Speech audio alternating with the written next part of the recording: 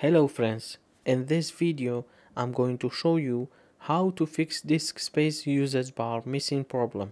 The disk space usage bar is very useful for users to check the correct usage of a certain drive or disk in this PC or File Explorer. However, it might be missing for some reasons.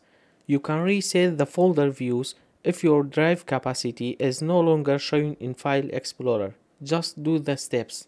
In the top left corner, click File, then click Change Folder and Search Options.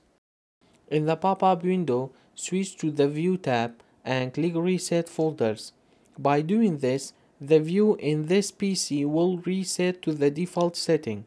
Just close the window and reopen your File Explorer. The disk space usage bar missing issue should have been resolved.